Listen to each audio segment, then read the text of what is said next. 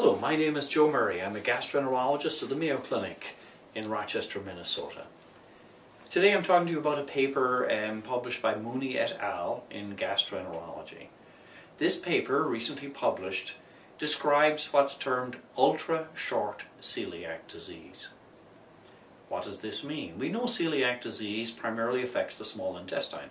The small intestine is about 25 feet long, and celiac disease affects the top part of this.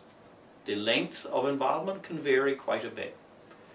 This study describes what's called ultra-short celiac disease, where it's just the very topmost part of the duodenum, what's called the duodenal bulb. That's the first part of the small intestine immediately after the stomach. And traditionally, most diagnoses of celiac disease are made on biopsies taken further into the duodenum, so a little bit further, maybe around the corner from where the bulb is. This study shows that almost 10% of patients with celiac disease have disease that's largely confined to the bulb of the duodenum. Now, do these patients with ultra-short celiac disease differ from the patients with regular celiac disease? They're younger, they're less likely to have diarrhea as a symptom, their antibody tests are perhaps lower than those who've got more complete celiac disease. And also they're much less likely to have malabsorption.